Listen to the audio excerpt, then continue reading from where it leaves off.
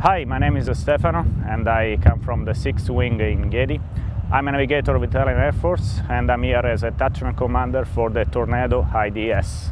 We are here to participate to the Trident Juncture 2015 in the primary role of fighter bomber and close air support asset.